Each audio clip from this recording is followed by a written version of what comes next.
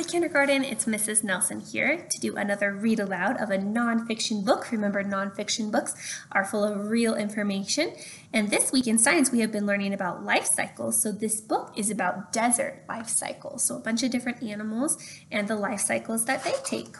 So this is the title page, Deserts by Sean Callery. And then the table of contents. So today I'm going to pick and choose a couple pages to read because it does have a lot of information on it. Here's the introduction. Deserts are large areas of land that get very little rain. Often they are hot in the day and cloudy at night.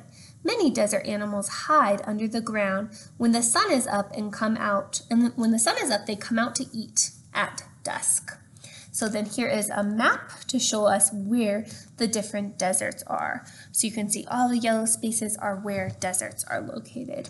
A food chain starts with a product, something that is made of food.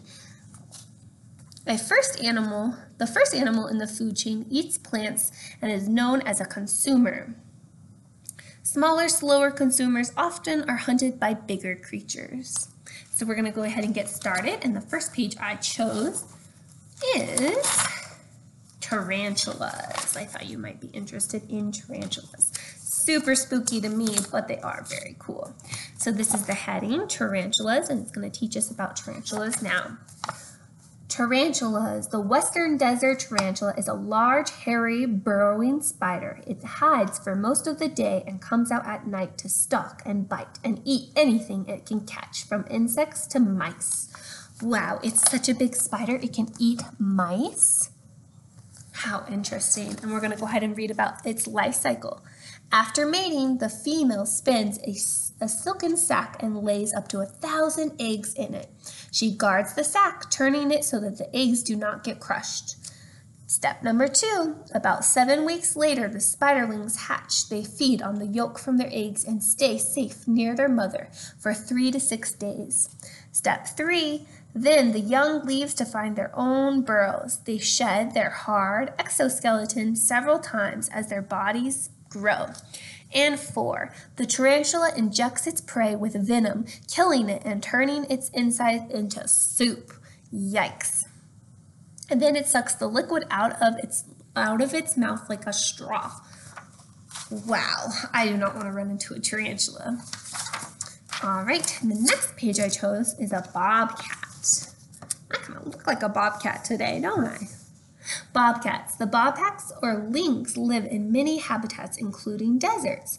It is a tough cat that uses its senses of sight, smell, and hearing to hunt down its prey, which ranges from deers and snakes to insects. So let's go ahead and read about its life cycle. Step number 1, a male and a female bobcat meet only to mate. About 10 weeks after mating, the female gives birth to a litter, usually 2 to 4 cats. 2, the kittens are tiny, blind, and helpless. Their eyes open after 10 days and they are suckling from their mother's milk. So they are also mammals. They drink milk from their mommy. 3, in 3 to 5 months, they start to follow their mother on her nighttime hunting trips, learning to track and catch prey in the darkness. 4, young bobcats leave their mother after a year and never return. As adults, they will live alone, marking their territories with a scent. And then here is a map of the food chain. So it starts with more predators that do lots of hunting, and then down here to the leaves and the plants that help feed all of these animals. So that is a food chain or a food web. And then in the back of the book, we have the glossary. So it has all the fancy words in here. So it'll explain all those fancy words to us. But we're going to stop there. I hope you enjoyed the desert book. I would like you to pick a desert animal, and you could do extra research at your house and just talk about that desert animal. Write a heading, draw a picture, write some labels, and then tell me about the desert animal that you researched. All right, good luck, guys.